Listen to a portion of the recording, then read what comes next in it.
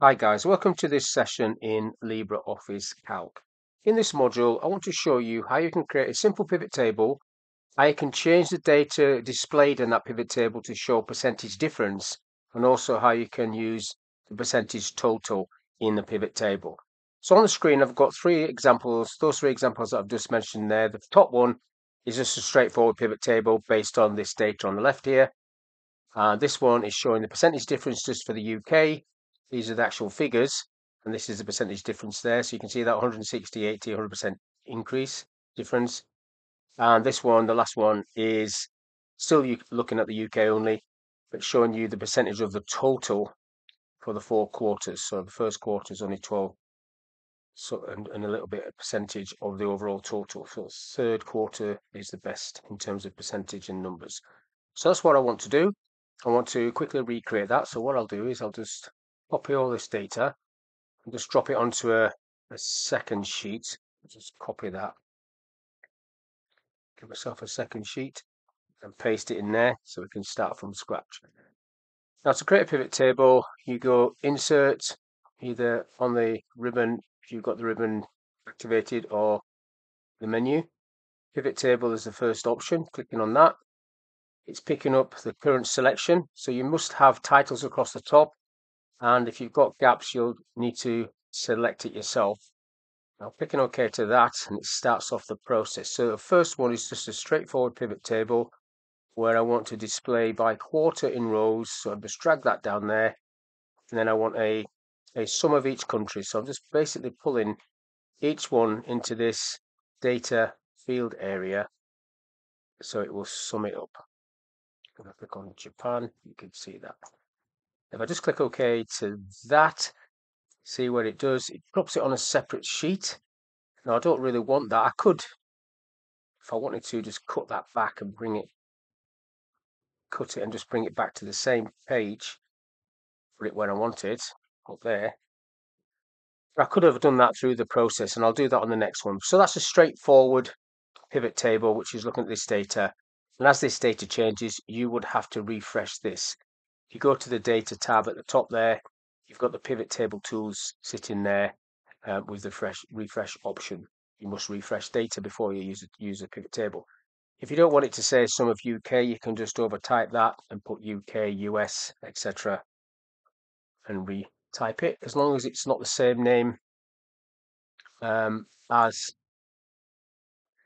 the field names, you'll be okay. So what I forgot to do there was do a little space after it, and it let me do it. So I can't type the same. I'll just leave it like that, and when I click away, it's ignoring me. So I need to put FR space because that's like a different word, and then Jap space, and then I can do it like that. So I've renamed that. Now to create percentage totals, I'll just do it for the UK one. So I'm back into this source data. I'm going back up to insert pivot table, current selection. Yep. So this time I just want I want quarter in rows still. I just want the UK in there, and I'm going to bring it down twice. So UK down twice. Now on the second one, I'm going to double click on it, and it gives me these options. Now you can see there, you can change. I could have done that on this one. I could have changed it to count, average, max, min, etc. That's not what I want to do for this little example. I want to go into this bit down the bottom here, clicking on that, and it's got define value and it's on normal. But in there, one of the options there you've got is percentage of total. I'm clicking on that, and it's already got the quarter. That's the only options it's got. So I'm happy with that. I'm clicking OK.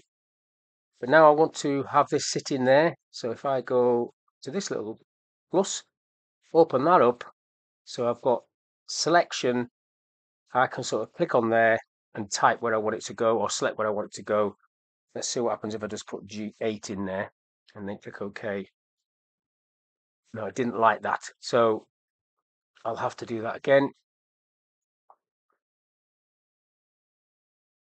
So I'll bring that quarter into there, UK into there twice, and then click on the second one, go to value, open that up, normal, percentage of total, and then OK to that. And then if I click on this, selection, and then basically I need to make a selection of where I want it to go. So now it's not letting me select anywhere. Now it is. So it just needs to go there really. It's a bit fiddly, that one. Click OK to that. Open that up, see what happens. So it's dropped it in there, and that was just sheer fluke that I grabbed the right size. I didn't even think about that, but there you got the totals and then the percentage total. And again, you can change the label. So if I go percentage total, so it makes more sense. And then I'll just put UK with a space after it there so you can see that. So that's that one. Now there is another one I want to do, which is percentage difference. And again, I'm going to just use the UK. So I'm going back into my source data, going back up to insert, pivot table. Yep, okay. So I still want to do the same thing. So quarter is going into rows, and I want the UK in there, but I want it in there twice again, so you can see the difference. So on the second one, I'm going into it, and I'm going down to display value, changing normal. So I want percentage difference from quarter, and then starting on the first quarter. So there'll be one item will be blank. I'll click OK to that, and then I'm going to do this bit again. So I want it to go into where I tell it to go.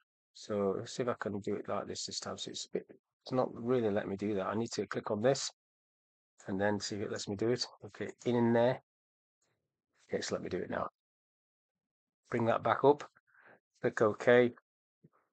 So you've got I'll put the word total in there. And then in there, that's going to be percentage difference. Percentage diff. I'll just put that. And you can see that 160 over 80, that's 100% increase.